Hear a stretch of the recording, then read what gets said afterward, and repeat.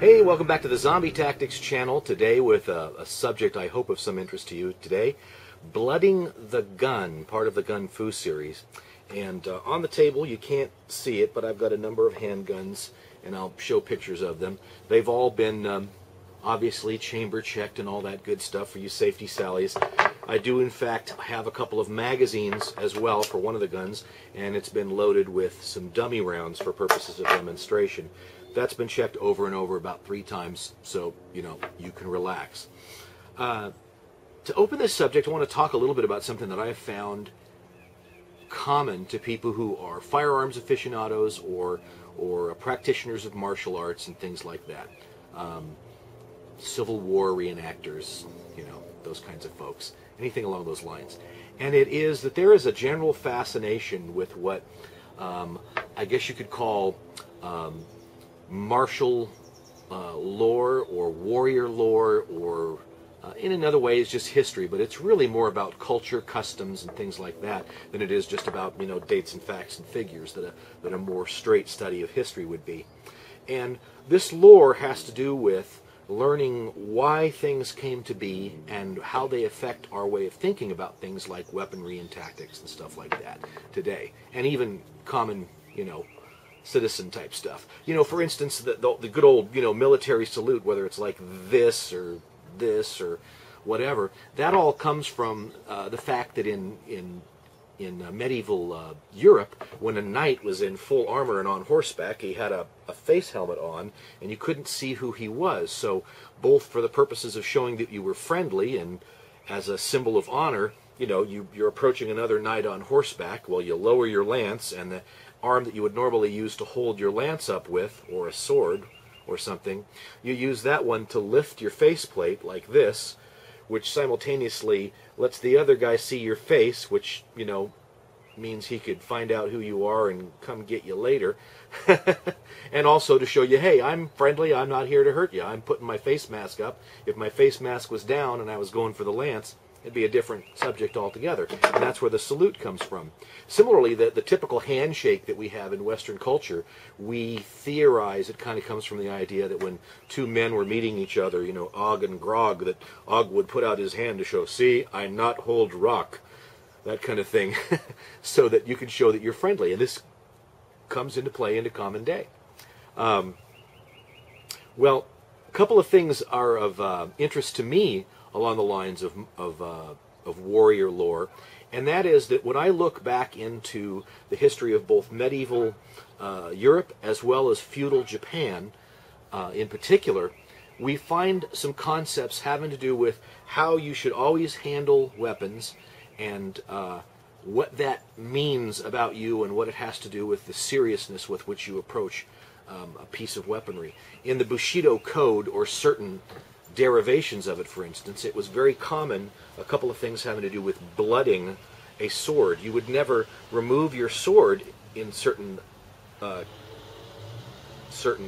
applications of the Bushido Code unless you were actually going to bloody it, meaning it was going to cut something before it came back into the sheath. And that was sort of both symbolic of the fact that the sword is a weapon, it's to be taken seriously, it's not to be taken lightly, but also the seriousness of the operator, of the swordsman, that he would treat this weapon with great respect, that it was not a toy to be played with.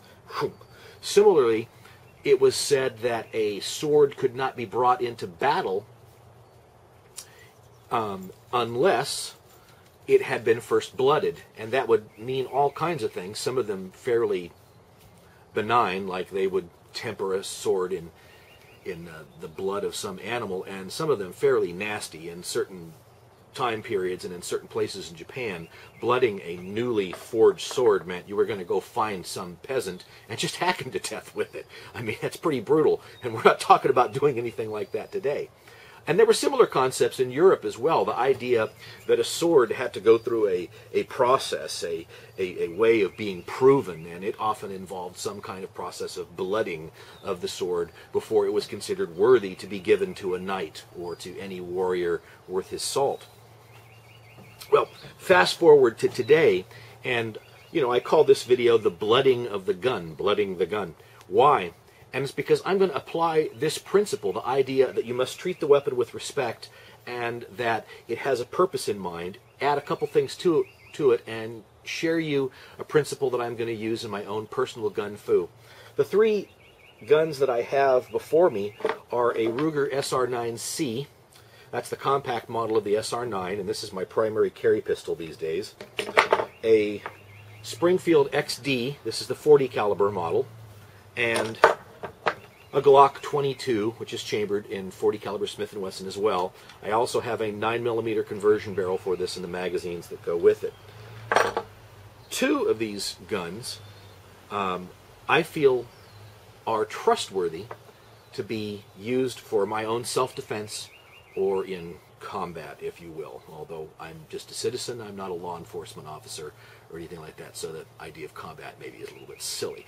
But nonetheless, I only trust two of these weapons to use for self-defense. And you can probably guess one of them because I said it's my primary carry pistol, and you'll probably guess one of the other ones based on all kinds of factors, but probably not having to do with what I'm talking about. Because again, I'm talking about blooding the gun.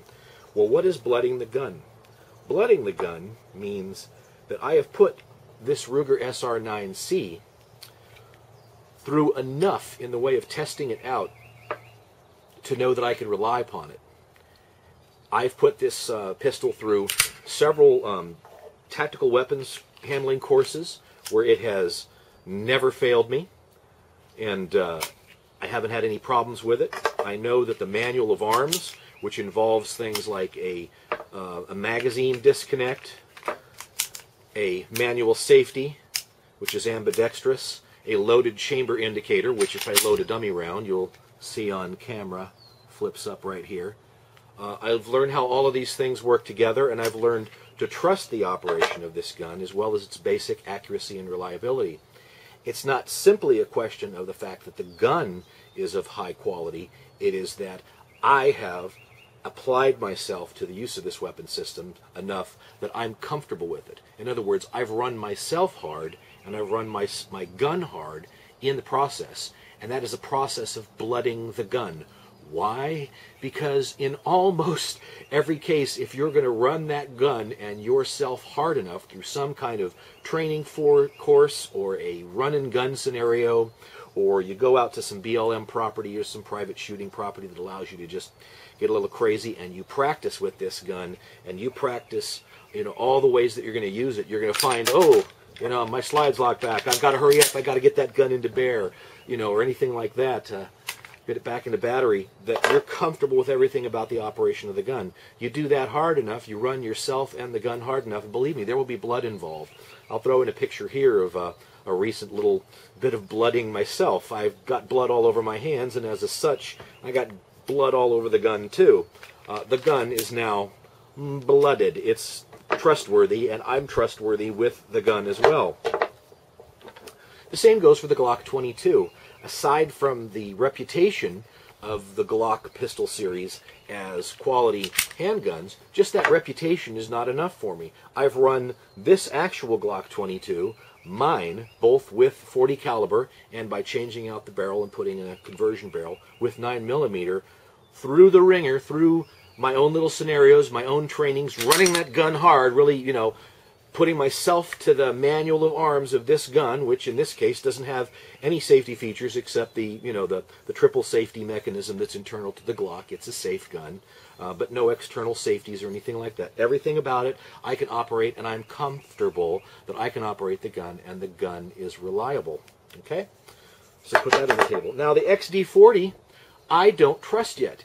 And some of you who are not Springfields fans will say, yeah, I wouldn't trust it either.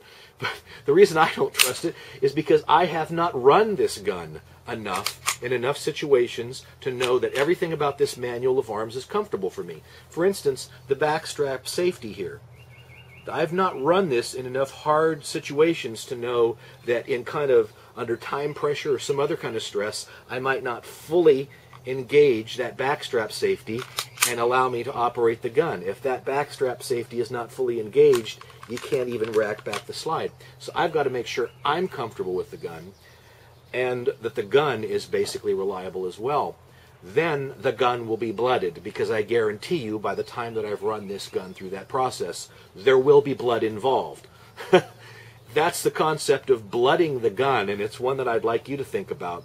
Even if you don't actually bleed, making sure that before you trust something with your life, that you've sufficiently run it through something hard, not just going out to the range and plinking off a couple of rounds, but actually run that system hard, run yourself hard using that system so that you know that you're comfortable with it. Then and only then is the gun properly blooded and ready to be used for your self-defense or anti-zombie purposes.